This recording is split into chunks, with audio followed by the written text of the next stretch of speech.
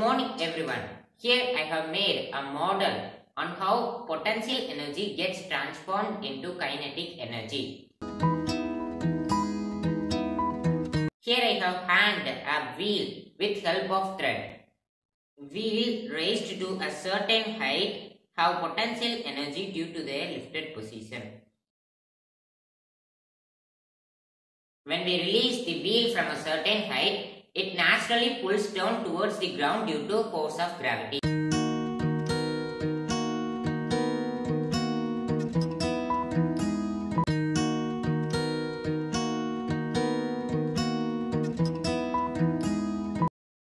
When the wheel falls towards the ground, as its potential energy is transformed into kinetic energy, it will have rested on ground when its potential energy is totally exhausted. Exact amount of potential energy gets transformed into kinetic energy.